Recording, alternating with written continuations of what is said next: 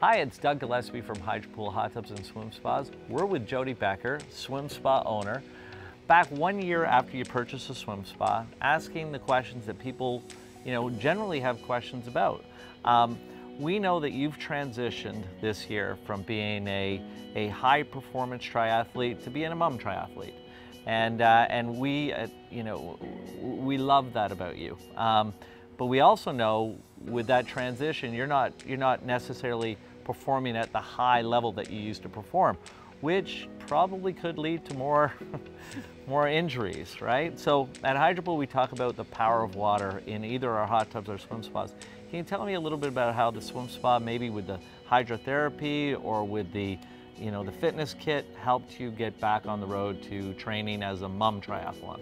I love that question, thank you. Yeah.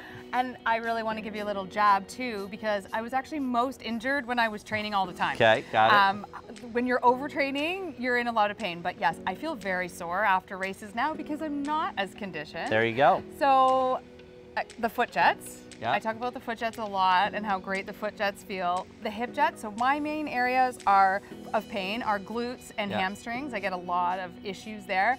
So I'll turn the hip jets on the max and stand on each side for about 90 seconds, and that's how I recover now as a mom athlete. Excellent, excellent.